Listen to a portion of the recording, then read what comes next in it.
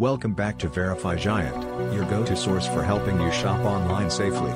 Today, we're taking a close look at the Vivera Grand Hotel in Dindigul, where luxury meets, well, let's just say, potential. Let's start with some reviews. A not-so-great one says, "I love the pool, but the food was less than mediocre. It felt like they were trying to serve me a culinary crime. Ouch." On the flip side, another guest raved, "The staff was super friendly.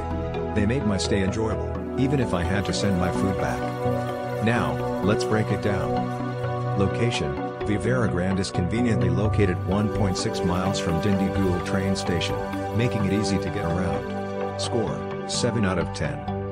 Room quality: the rooms offer a scenic view of bustling Dindigul, but some felt cramped. It's like they designed the room for hobbits.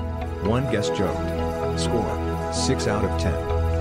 Facilities and amenities: with an outdoor swimming pool, fitness center, and spa, this place is packed with options. But don't expect a 24/7 bar, it shuts down like Cinderella at midnight. Score: 8 out of 10. Food and dining: the multi-cuisine restaurant serves a variety of dishes, but there were complaints about food quality. It was like a wedding reception where the food had been left out too long, one guest lamented. Score: 4 out of 10. Cleanliness: most reviews mention good cleanliness standards, but there were a few horror stories of missed housekeeping calls. Score: 7 out of 10. Wi-Fi and connectivity: the Wi-Fi is generally reliable, just like your overly chatty aunt. Score: 8 out of 10.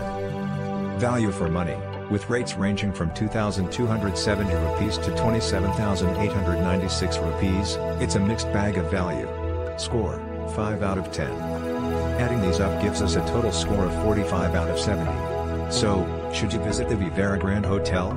I'd say it's not worth it unless you're a pool enthusiast and can tolerate questionable dining experiences. Maybe consider packing your own snacks.